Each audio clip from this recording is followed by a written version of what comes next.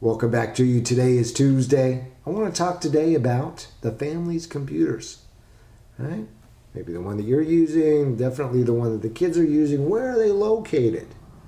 Chances are they're tucked back in the office or back in the kids' bedrooms, and seems pretty par for the course today. What I'm going to advocate is you bring those computers out.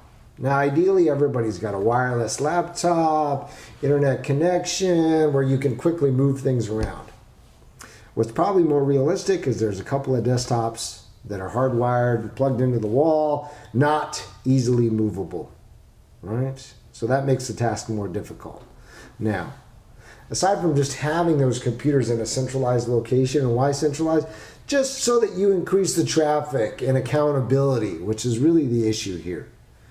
You want kids to know that they need to be responsible when they're using their computer. Responsible for their internet use, responsible for what they're saying when they're sharing things online. It's a responsibility issue, which you know I'm big on. Right? Responsible in the same way that they would need to be if they were using a chainsaw. Right? Or a gallon of gasoline and a book of matches. Two items that we would never give kids unsupervised, and maybe even supervised wouldn't give them. So I put them in the same category as the computer, and why? Computers are just kind of new on the scene. We didn't have them, parents, today when we were younger. And because they're suddenly here, there really hasn't been any rules that have come along with them. Any set of expectations, other than now everybody's got one, so it must be okay.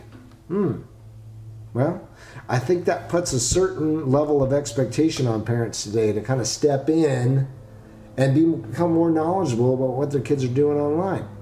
You don't have to be a guru, but just to be there, to be acknowledged, right?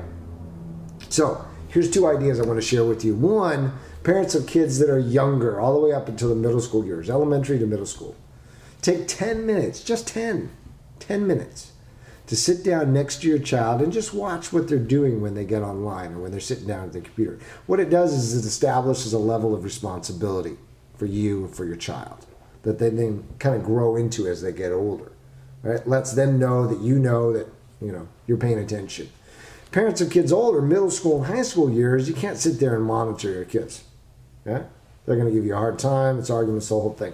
But once or twice a week, definitely sit down and ask the question, will you show me where you've been online? That's definitely within your right. This is not a right that they have.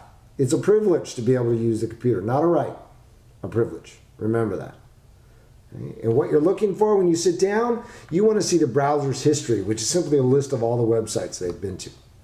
Okay? Show me where you've been. If you're noticing significant gaps, like 3-4 days, and you know they've been online, that's a red flag. Now you need to have a discussion about what it means to be responsible when you're online. Okay, and that's what I really want to push for. Responsibility, not only on their part, but yours. Right? You're giving them this tool. It's like a chainsaw. So they need to be responsible when using it. Okay. A quick bit on like the Net Nanny and other monitoring programs, garbage. Why? Sure, they're going to filter out a lot of the obvious stuff. Right? The porn, the gambling, the something, blah, blah, blah.